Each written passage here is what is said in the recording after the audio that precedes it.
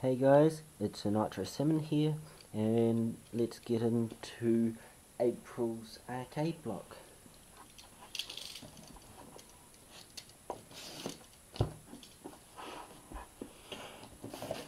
This month I'll be doing it slightly differently, as I've noticed people have just been skipping through the video, not watching at all.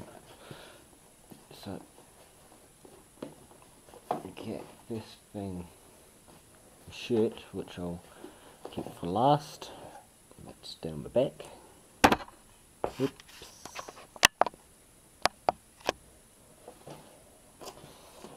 Okay, box.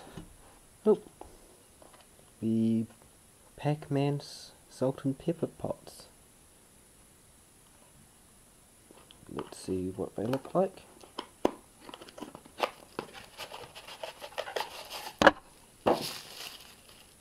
So the salt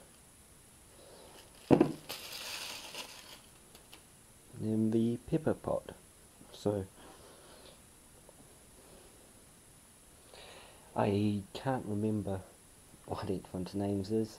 Yell at me in the comments. Oops. And so it's neatly what's coming up. This is a treasure chest zip pull. So, by the look, it's from a Zelda game, but I can't place what one it is.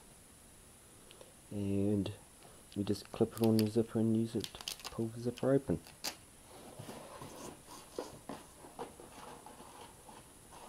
Let's see. Video Game Live Level 4 Arcade Block Edition. So, it's a CD. We have to groove to those tunes.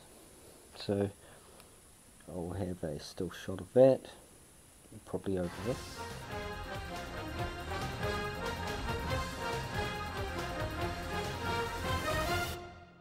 Okay, and the next thing, let's see. Okay, a Skylanders figure from Spyro's Adventures. So, that's the first game. And I got Drewbot. I do play Skylanders, but I don't have the first one. Looks like it's a bit big here. The Retro Video Gamer magazine.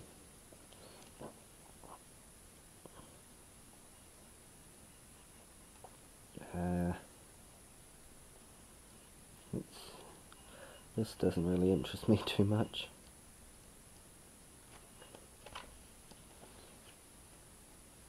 So I'll put it down here. See anything else in the box? Oh, the cards. So rate it for me to do, and the cheat code I want to use in life is, fill that in, snap a pic, tag with Arcade Block Talk to win a Retro N5 system. And we'll come back to the t-shirt finally, which is a Kingdom Hearts one.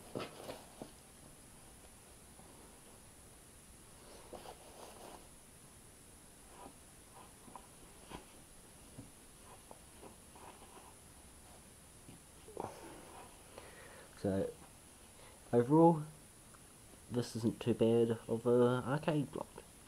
Thanks for watching, share, like and subscribe. See you all next time.